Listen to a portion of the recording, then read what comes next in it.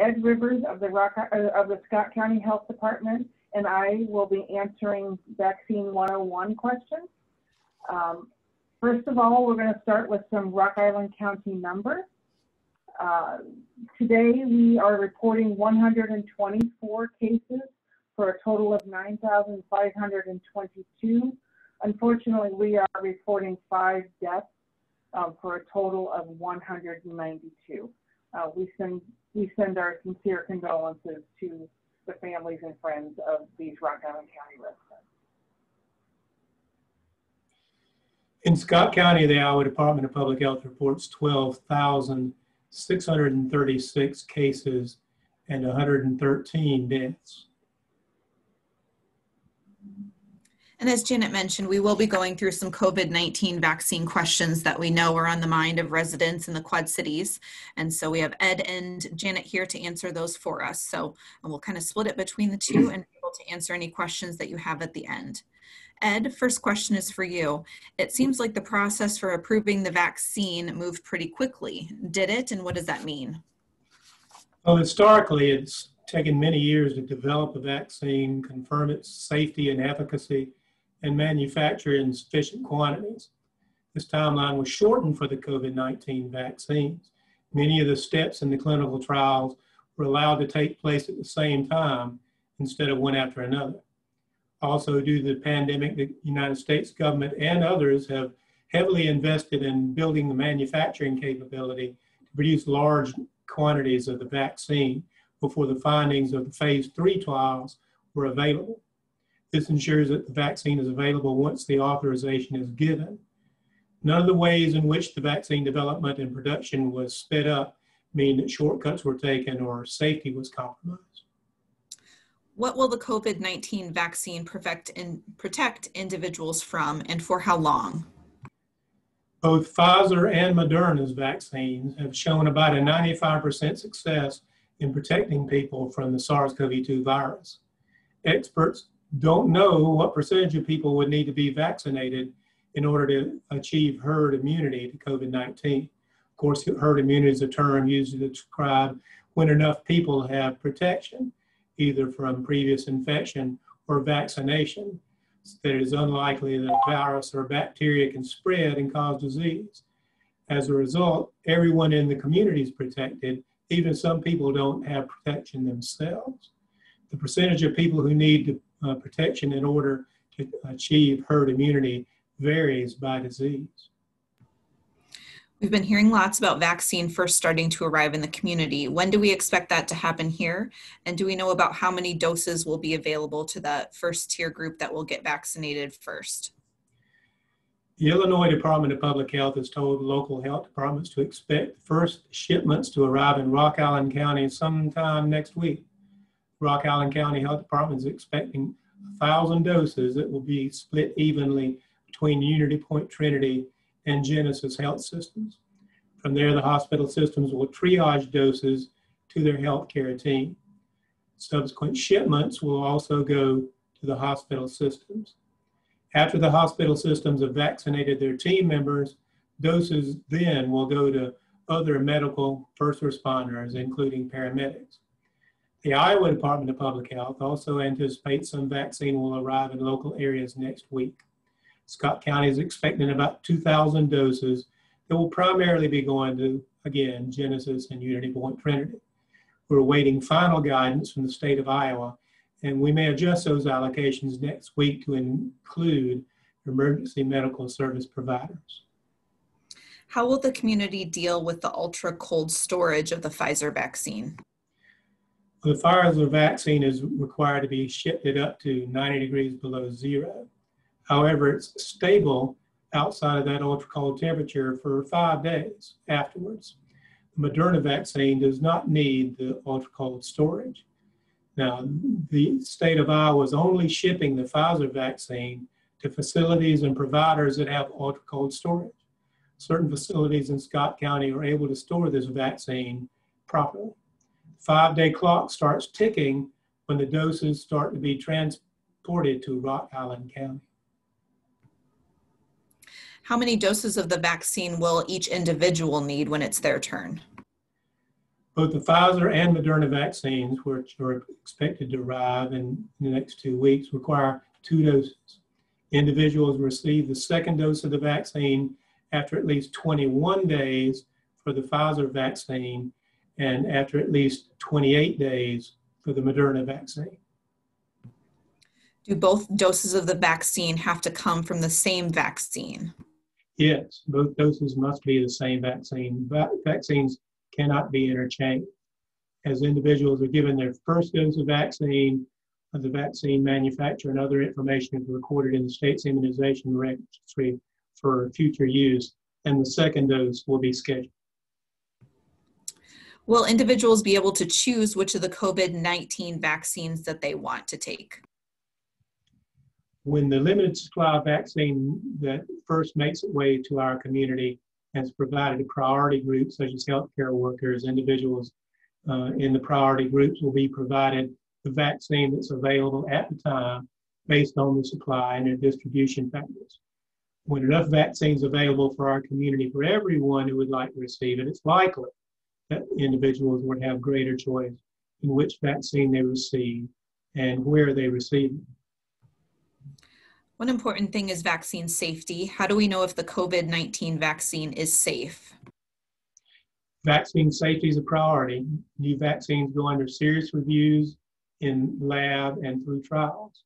Early results from the trials show that the COVID-19 vaccine has worked as it's supposed to with no serious side effects. These results include the more than 2 to 3 months of follow-up of individuals involved in the vaccine trials. There's solid medical and scientific evidence that tell us that the benefits of approved vaccines far outweigh the risks. This is also true of the COVID-19 vaccine. The FDA advises manufacturers that at least 3,000 participants are required to assess safety. The current phase 3 trials have included 30,000 to 50,000 participants. Vaccine approval normally includes 4 phases. Once the vaccine is approved after phase 3, phase 4 will continue and will include continued monitoring and gathering of safety data. So if I was an individual who had just gotten the vaccine or preparing to, what reaction should I expect after getting the vaccine? The vaccine does not cause someone to get sick with COVID-19. Vaccines teach our immune systems how to recognize and fight the virus that causes COVID-19. Sometimes this can produce symptoms such as a sore arm, headache, chills, or fever. These symptoms are normal and are signs that the body is building immunity. You can expect those side effects to go away without complication or injury within about a day or 2. Remember, these are signs that your immune system is responding to the vaccine and building immunity. Okay, Janet, we're going to have you answer a couple more questions that we have here on the vaccine. If someone already had the COVID-19, should they still get the vaccine when it's available to them? Jen, I think you're muted. Thank you, Brett. Right now, we don't know how long natural immunity lasts for those who have recovered from the virus. The CDC is still learning more about natural immunity and COVID-19. The CDC's Advisory Committee on Immunization Practices will make recommendations on who should get the COVID vaccine. But that said, the vaccine can increase your protection from the virus if you've already had it. So if an individual knows that they're healthy, why would they still need to be vaccinated? While you may be healthy, many others in our community have risk factors for getting serious complications from COVID-19. So getting a COVID-19 vaccination protects you, so you may protect others around you as well. If someone may be nervous about getting the vaccine, what should they do? It's normal to be nervous about something new and to have questions. We encourage you to ask those questions, but get your answers from reliable sources. We recommend looking for information from the CDC, the FDA, both state health departments and our local health departments, both our websites and our Facebook pages, and also on togetherqc.com. As it gets closer to the time when the vaccine may be available to you, your healthcare provider also will be a great resource to talk about the vaccine. How will individuals in our community know when it's their turn to get the vaccine? We have a team in place working hard to communicate this important information to our community. You can expect to get information from our departments through avenues such as social media, our website, our local media partners, and also our local healthcare providers. There is no list that any first responder, healthcare worker, or member of the public needs to get on at this point. And the rollout of the COVID vaccination program can be compared to the rollout of a new software on your phone. We expect some challenges and we'll work quickly to meet them. So when it is someone's turn to get the vaccine, where will they expect to get it? So the first priority groups to get the COVID-19 vaccine will be healthcare providers, and they will likely get it through their employers. At later points, there could be some community-based sites. As most vaccine makes it into our community, we do expect to use these community-based sites. Once the vaccine is available to all who would like it, individual healthcare providers likely will have a role in giving the vaccine. These plans are changing as we learn more about the vaccine supply and federal and state recommendations. So once an individual does receive both doses of the vaccine, will they still need to wear a mask and social distance as we've currently been doing? Yes, mask and social distancing are still our best protection against the virus until everyone has been vaccinated, or at least a large proportion of the population. Initially, we will not have enough vaccine to vaccinate everyone who wants it, and the virus still will be transmitted. Will individuals need to expect to pay for the vaccine when it's available to them? No, the federal government is committed to providing free or low-cost COVID vaccines to everyone. This was done through taxpayer money. There possibly could be an administrative cost that will be covered by insurance or other sources for individuals without insurance, but cost will not be a barrier. What can you tell us about the new method of vaccine being used, which is for the COVID-19 vaccine, called mRNA? First of all, they're not going to give you COVID-19. mRNA vaccines do not use live virus, and so it will not give you COVID-19. They also do not interact in any way with your DNA.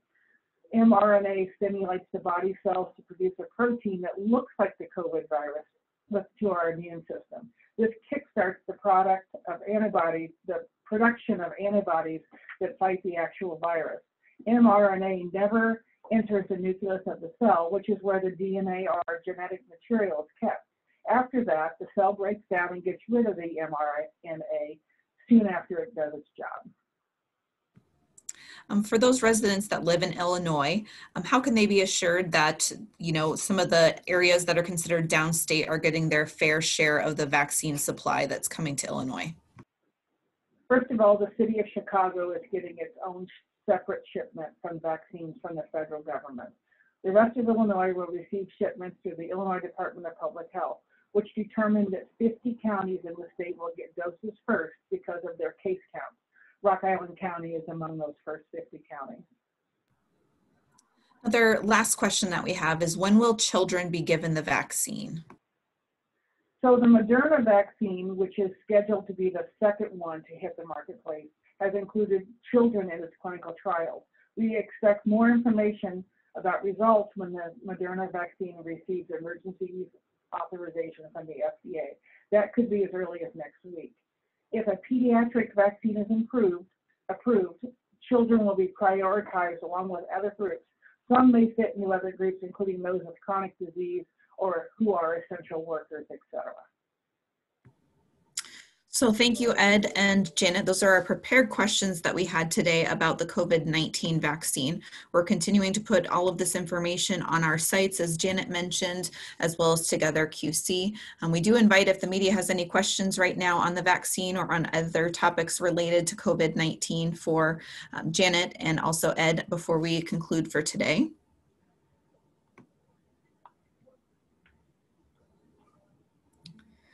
Okay, question here. What is the distribution plan for communities outside of the immediate metro area? Do you want to speak to some of those smaller areas, Janet, that are still in Rock Island County? Sure.